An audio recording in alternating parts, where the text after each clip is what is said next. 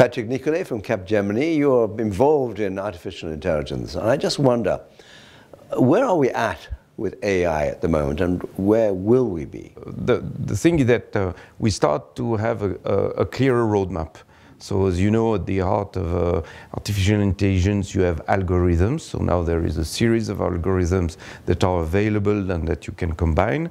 And then you see the different applications. And the first application that is where we are the most advanced is everything around speech and language recognition. So we have on every phone the virtual assistant that you know, and you see this development. And here, that's where there are the most investment and where we'll see the most progress. Outlook says that in 5 years, artificial intelligence will have reached or even exceeded the human capacity. And can there be instantaneous translation between different languages? There will be. Yeah. Yeah. And the second is about the sight. It's everything that is about visual recognition, about watching, about monitoring.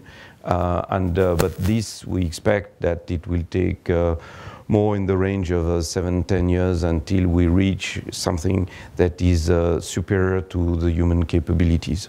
But I mean, what would the use of sight mean? Is this augmented reality or virtual reality? So you have all these elements about augmented and virtual reality, yes, of course. You have also all the elements around security.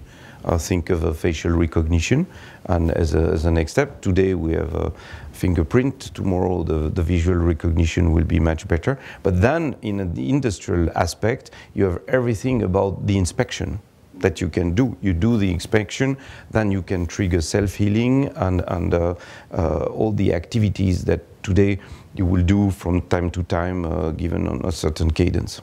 I mean, some people fear that this will all have an impact on labor. You know, there'll be robots, there'll be machines doing things for us, and we will have no jobs, therefore, you know. I mean, is this a real problem? First, and I have an absolute conviction, a robot, whatever capabilities, remains a machine, and a machine is here to do certain tasks. And I have the firm conviction that human beings are more than this. Right. So happily. Happily so. So the human being, think it as a new tools. You have a new set of tools. So there is a lot of requirements on how you will be able to use and leverage these new tools available, but they remain tools. So yes, practically, depending on the type of task that you do for a living, there will be a replacement by the technology. But again, as a human being, you're more than what you do. So then there is a challenge that goes beyond the individual accountability. It's really, and possibly beyond what the enterprise should do. It's a society question. Well, let me just then ask a final question of what society should do. Is there an ethical problem that comes with, or ethical concerns, questions that come with artificial intelligence? There is, definitely.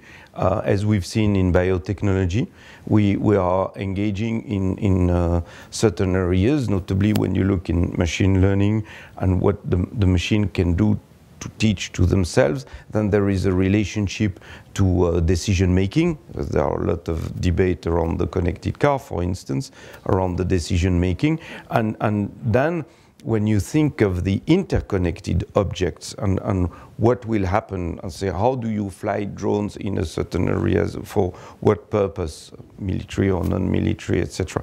And what are the consequences of all this system? It's not one technology that creates the ethical problem, my view. It's the connection of all these development.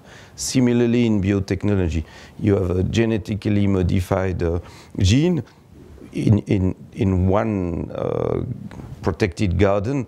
It's not an issue. Now you spread it across your country, and then you don't know.